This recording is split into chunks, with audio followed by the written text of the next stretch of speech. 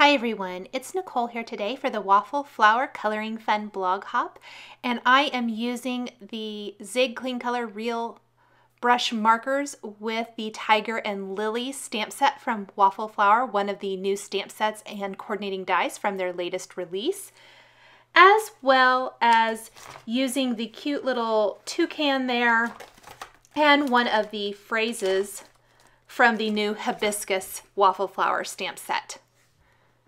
I'm going to start by die cutting, or rather stamping, my images on some watercolor cardstock. This is the Tim Holtz watercolor cardstock. And I'm stamping a bunch of the images from the Tiger and Lily stamp set. I'm going to have the shark, both of the palm trees, a sword for my little pirate shark, the little island there that's an oval, the treasure chest, and then I'm going to do the little hat as well here in a little bit. I'm going to start coloring some of my images, and I did start out coloring my palm tree with these brighter greens. These greens are perfectly fine and would have worked great, but I kind of chose some different colors for the rest of my images, so you're going to see how I fixed these palm trees so that I did not have to restamp and recolor them here in a little bit. I colored both of those the same using those colors. All of the colors that I'm using, I should mention, are shown in the upper left corner of the screen. So if you're curious about which Zig Clean Color Real Brush Markers I am using here, those are all shown up there for easy reference. What I love about these markers is that they blend so well and they make you look like a watercolor artist, even if you're not.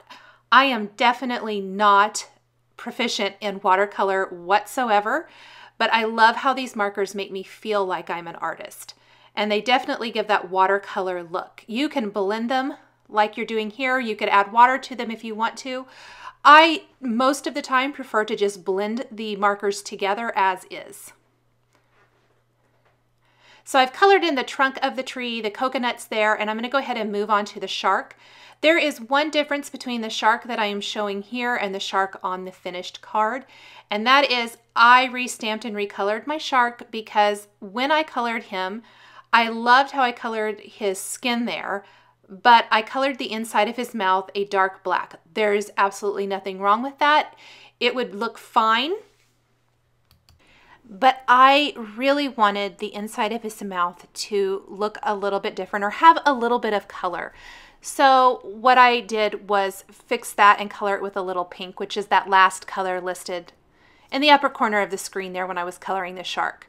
Now, after I colored the shark, I realized I didn't like how bright green my palm leaves were on the trees.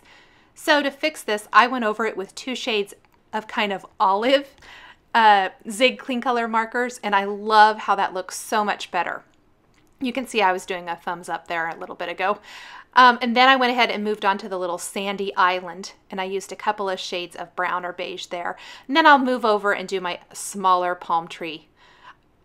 I'm glad that I did not restamp the whole thing. I kind of like how it looks layered over that lighter color.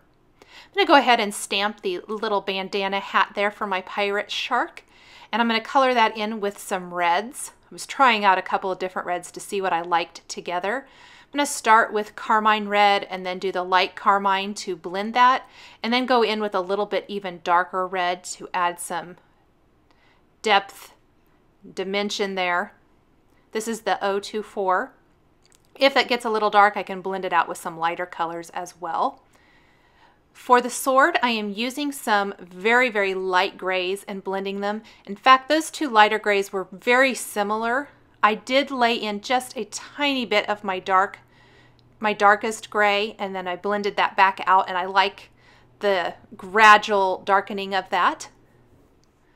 Unfortunately, I didn't realize I was a little bit out of screen for the treasure chest, so that is, I'm coloring it with those two colors of markers shown there. I'll move it down here in a bit. It's going to be just kind of a little bit darker than the island and a little bit different shade than even the bases of the palm trees or the trunks of the palm trees. I used the coordinating dies. I taped those all in place over the images and then ran them through my Big Shot die cutting machine to cut everything out. I got almost everything with one pass of the machine. I had to go back with the last palm tree. It wouldn't quite fit with the other dies and die cut it on its own. There is not a die for the little oval island. However, that's not really a huge deal. It's very easy to fussy cut. Since it's a nice smooth line all the way around, I just cut that out. Now I thought my scene needed a little toucan, so I am going to stamp and color him in with the colors shown there along the top of the screen. Some bright colors, and then finish it off with some nice dark gray. I didn't even blend that with anything else. I just simply colored that all in with some gray. Now, if you have the coordinating dies, you can die cut him with the coordinating die that goes with that. I did not have the coordinating die, but I wanted him to look like the rest of my images that do have that little bit of a white outline. So when I fussy cut him out, I did kind of cut around him, leaving a little bit of a border.